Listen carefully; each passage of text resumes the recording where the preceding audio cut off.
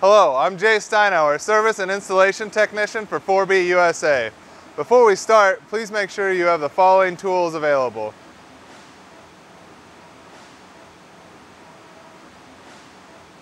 Popular accessories used to simplify the installation are the whirligig and the MagCon.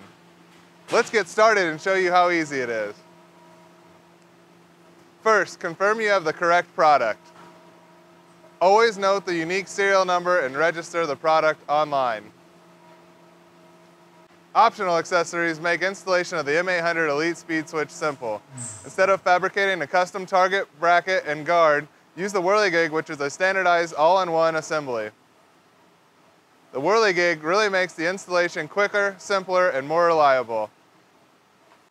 Using the provided screws, mount the M800 onto the whirligig, placing the sensor detection face close to the target guard. You'll want about the width of a credit card in between. If required, the flexible strap can be attached to the machine. We suggest using the MagCon for easier installation of the whirligig.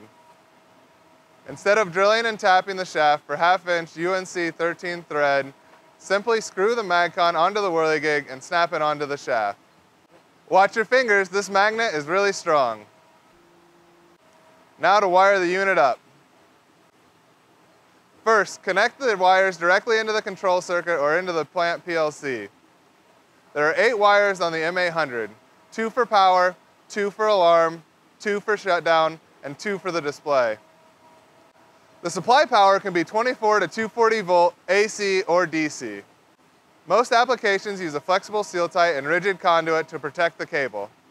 Use a low-point conduit drain in case any moisture accumulates in the piping. The alarm wire should be connected to an audible and visual alarm. The shutdown wire should be connected to the motor starter. The optional display cables can be connected to show shaft speed. That completes the installation of the M800. Check out our videos on commissioning and testing to see more.